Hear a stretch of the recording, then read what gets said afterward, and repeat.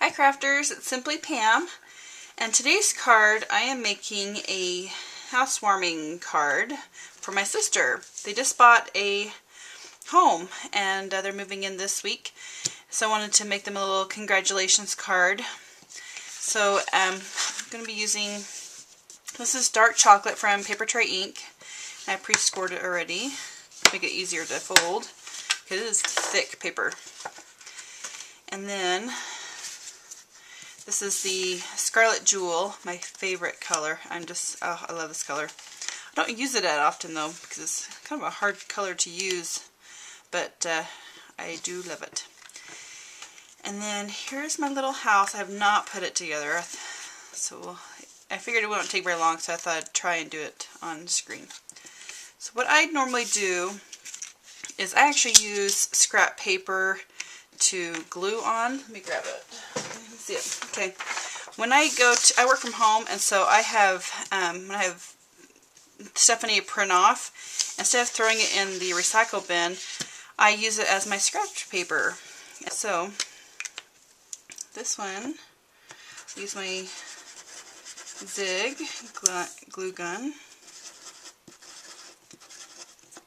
I think my camera's about ready to die, so I better have to do this kind of fast. So now when this cuts out, it actually cuts out the little lines to show you where to put down the flower box and the door. But I always hide those because, well, you know me, I don't ever line things up correctly. So I thought to make things easier, I just ink it so they always show. So I thought I would hide those with my Gypsy, the high contour button, and I've liked doing that ever since. So you don't see the little lines. There we go. And this was just a metal brad that I had, and I thought it'd be easy to line up because there's nothing I have to worry about on lining up. And I'm not going to use this just because they're not really flower people, but I guess it doesn't matter. I guess it just adds, I'll go ahead and use it. Just adds a little extra color and dimension to the house, I guess. They're just not really flower box people.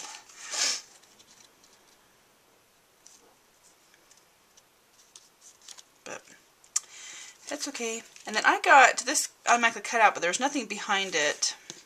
And so I cut out just a scratch piece of vellum. And I thought I would use it. And down here, I totally got glue on the inside. Alright.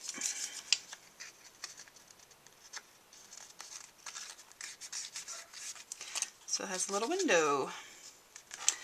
Okay. So, and then I bought the Martha Stewart grass punch. I've never used it, but I thought I'd try it because I don't like cutting grass out with a Cricut unless it's really large,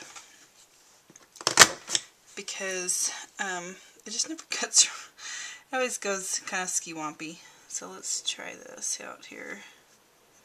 See if I can do this. But I did it all. Okay. Wasn't quite sure on that one.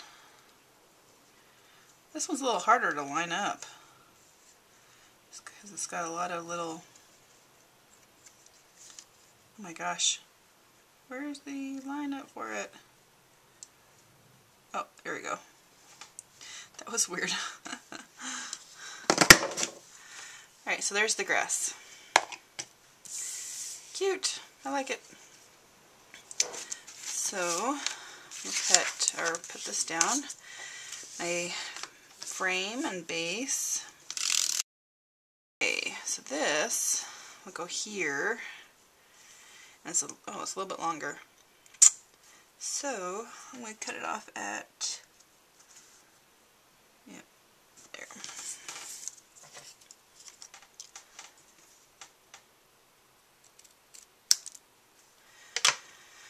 Alright, so I wonder if this would work. Yeah, I think it'll work if I just go off the edge a little bit, because that won't matter. That's what I like about this glue, is that you can go off the edge. It doesn't matter really on it. Alright, so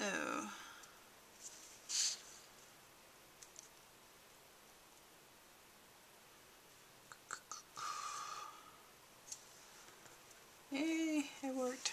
Okay. This is a really simple card. So I have a congrats stamp somewhere. There it is. And I'm thinking it's from Hero Arts. I didn't keep the cover for it. It's one of my first sentiment stamps. And so I just didn't keep the cover for it at the time. And I'm using the Timber Brown Stays On ink.